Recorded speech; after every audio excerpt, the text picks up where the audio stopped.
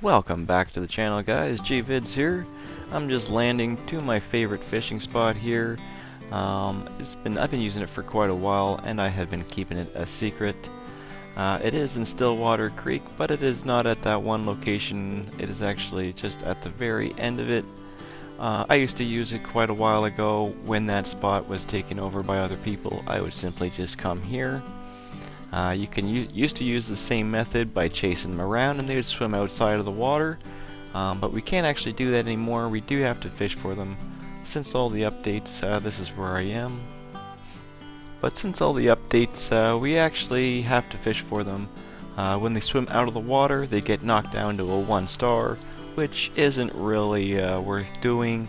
It is easier, but you're going to lose a lot of the value of the fish, so there really isn't a point. You might as well just fish for them. At this location, you can either use a fishing rod or you can use the small game arrows and use your bow and arrow.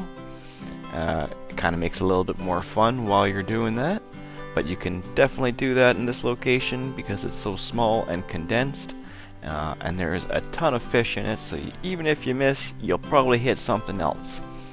But there's a ton of largemouth bass, and that's what we're going to hit up on. We're going to fill up all 20 of them super fast and easy. I did obviously speed up the footage here just so it's not a 10-minute video.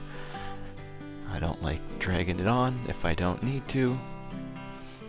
But it doesn't take very long at all to fill up the satchel. This location was really good before when we used to be able to run them out of the water.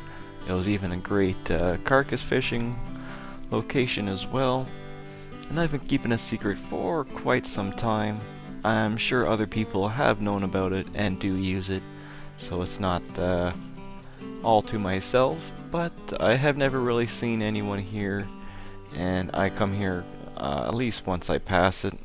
I usually spend most of my time over in the bayou, so I don't come over here a lot, but anytime I do come to this side of the map, I most certainly come over here and do a quick fish and make I think we make a quick $40 or so is roughly what we're gonna grab from these fish. They are a little pickerel around the bass as well, so if you do want to slap on the spinnerbait, you could actually grab those little guys. And if you're looking for XP and you have some dynamite, you can actually throw some dynamite in there as well and kill all those fish, run away, come back, and whip out the rod again, and more fish will spawn in, and you can repeat that method. Once you fill that part, make sure you go to the rewards and reset it, and you can do that 10 times and make yourself a fair amount of XP.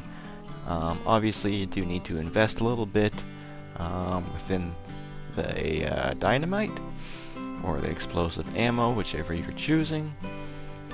But it is definitely worth it to do. I have mine maxed out, and you do get a fair amount of XP throughout it, so if you are new to the game and you are trying to rank up, that is a very easy way to do so.